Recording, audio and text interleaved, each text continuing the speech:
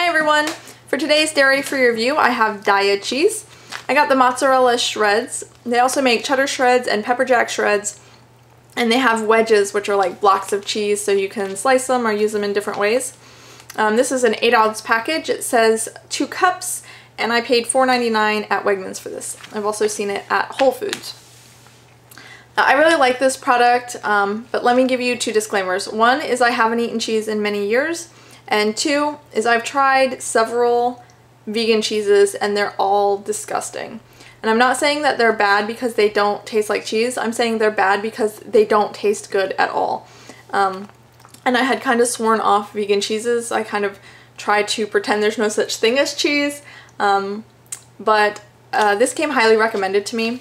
And this product's actually used in some vegan restaurants, so it's obviously a high quality ingredient. And I gave it a try, and considering I had 0 expectations, I was pleasantly surprised. I tried the mozzarella first, and I liked it well enough to try the cheddar. I have not yet repurchased the cheddar, but I have gotten the mozzarella several times, so a little bit less impressed with the cheddar, but the mozzarella is pretty good. I'll give you a look at the ingredients and the nutrition. Feel free to pause the video if you need to take longer to read this. And considering this is a fake cheese food product, it's actually surprisingly not so scary ingredients in there. I'll give you a look at the nutrition as well. Now I use this on pizza and grilled cheese sandwiches, and I'll put a little bit on top of some pasta dishes. This is definitely something that you're gonna want to melt or cook in some way. It says here for pizza, lasagna, nachos, quesadillas. And having a vegan cheese that melts is kind of a new thing. Most of the other vegan cheeses, the texture is just off, it doesn't melt, it just doesn't act like cheese, whereas this does. So right here it says melts and stretches, and that's kind of its claim to fame.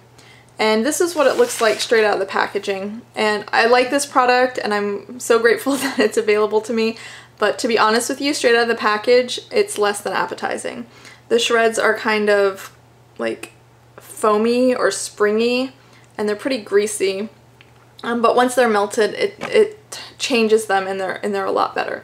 I'm gonna use this tonight on some pizza, so I'll give you some clips of how that turns out. My final verdict is I do really like this product. I think I'm always gonna be a little bit sad that I can't eat real cheese, but this product helps make me a little bit less sad. If you have any dairy-free products that you'd like for me to review in the future, please leave a comment down below so that I can keep my eye out for them. And thank you so much for watching.